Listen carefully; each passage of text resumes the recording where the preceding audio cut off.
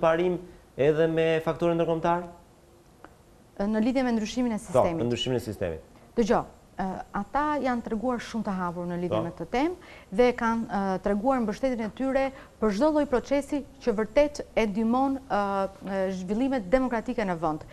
Patjetër që janë të rezervuar për ndërhyrje në lidhje me sepse çdo sistem, patjetër ata thonë shpesh që çdo sistem ka të mirat dhe të këqijat e veta, kështu që duhet shikojmë mirë dhe avantazhet dhe disavantazhet, për çfarë funksionon dhe çfarë nuk funksionon, por ne duhet i përshtatem realitetit sot. Dhe ajo që kemi konstatuar ne si deputet dhe shoqëria shqiptare sot dhe shoqëria civile, marrëveshja 2008-s ka sjellur kriza të njëpasnjëshme në shoqërinë tonë. Ka sjellur një parlament i cili në vend që të rriste kualitetin, cilësinë e deputetëve e ka keqësuar. Mos harrojmë që edhe rekordet apo kriminale që kanë patur disa deputetë që vërtet tregon që cilësia ka rënë në mënyrë drastike në mënyrën se si përfaqësohen sot qytetarët dhe në mënyrën se si tallen sot politikanët me qytetarët shqiptar. Zonja Hajdari, megjithatë ju jeni njohur edhe me një deklaratë të Zotit Rama që më duk pak e çuditshme, ju drejtua 2 javë apo 3 javë më parë,